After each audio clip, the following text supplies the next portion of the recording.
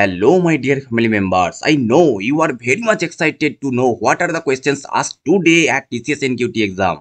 That's why I brought a coding questions which was asked and very much important for upcoming exam. So let's start with the questions. But one thing you must remember, that is Python compiler creating unnecessary issues. So be alerted while using Python, right? And I am recommending you to use Java or any C++ language. Okay, and as I have got feedback from the students, they are saying that the questions level are moderate and the difficulty level is more harder than 14th January. So please prepare for everything, right? And the most of the questions, coding questions, are asked from array. So practice those, and this is not necessary that the array questions will be again asked on 29th and 13th April as well. So prepare both, right? String, array, both, and also please give importance to the hash map questions as well, right? Okay, so let's go to the today's question. That is, you have been given a range 2 and 5. Just you have to find the cube. How? Here, as you can see, 224 is the answer, but how I'm explaining. So you have been just given 2 and 5 as range, and you have to cube them, make them cubed, and add them. 2, 3, 4, 5 is the range, right? So 2, 3, 4, and 5, and you have to just cube all of them, right? Cube 4 cube and 5 cube, and the range is included, right? Inclusive. So if you are add them, then the number becomes 224. This is very simple code, right?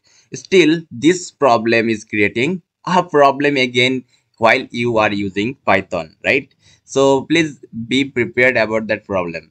Okay, because if you are not using Java or any C++ language, then the Python compiler may occurs a problem, right? Okay, so I hope you understood what's the task. So I am very much hopeful to you that you will be able to solve this problem.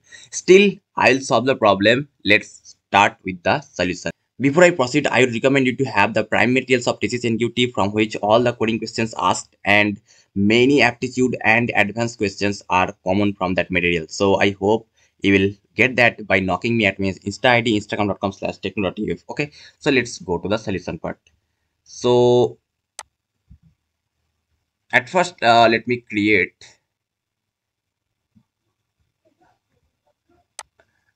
run a for loop. Okay, at first let me take the range from the user, right?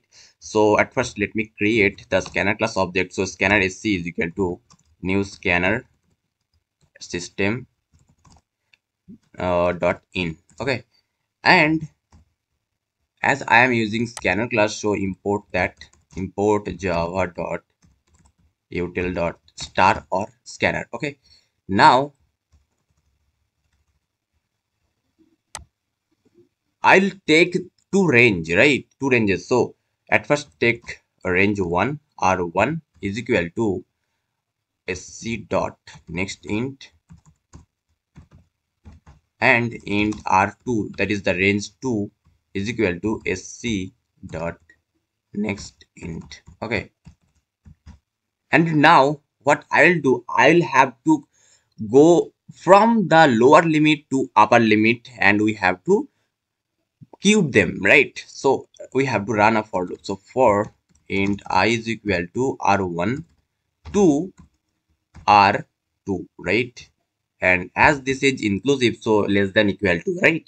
And I plus plus, I will increase the value by increment by +1. Okay, now what I'll do, that is I will take the sum of all the cubes, right?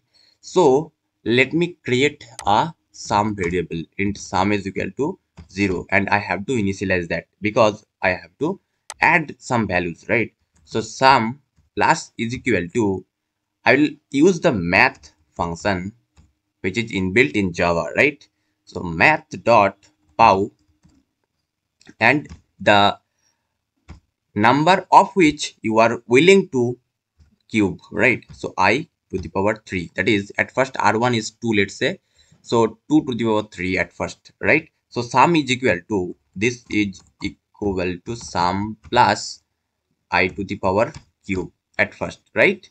So this is same as I have written here. Okay. So what this is doing, that is, let's say at first the range 1 is 2 and range 2 is 5, right? So at first it is taking sum as 0 plus I as 2. So 2 to the power 3 is 8, right? 8 plus 0 at first being stored at some variable. Then in the next iteration, the R2, sorry, the R2 becomes what? R1 becomes 2, 3, right? R1 becomes 3. So 3 to the power cube is 27. So 27 plus 8, this will be stored at the sum variable, and then R1 becomes 4. So 4 to the power cube, that is 64. 64 plus 35 will be added here. Then thus added values will be again added to the 5 to the power cube, right? This way this sum will store the 224, right? And at the end of the for loop, we'll just print the sum. Okay, and this will generate our result. So this is very simple code, and just believe me, within 1 minute the code can be solvable, right? So let me just run it and see this is giving right output. Okay, so, and I will tell you the second question as well. Wait. So the first range is 2 at first, then second range is 5, and output should be 224. Okay, and let's say you are given another sample input, let's say 2, and the range is, let's say, 4, right? So what should be your output?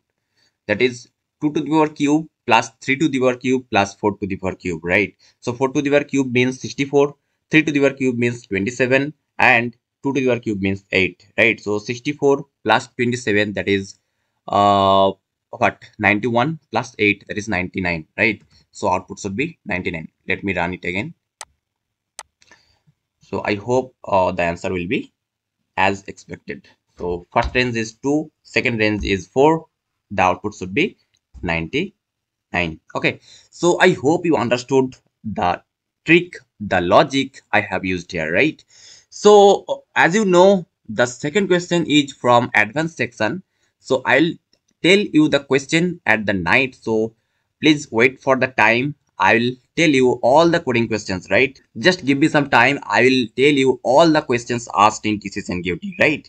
So I hope this much of information is also helpful to you. So if you found this video helpful, then please subscribe this channel and watch the playlist regarding TCS NQT. And if you want, then please have the prime materials. This will be very much helpful to you. Okay. So thank you for today's session.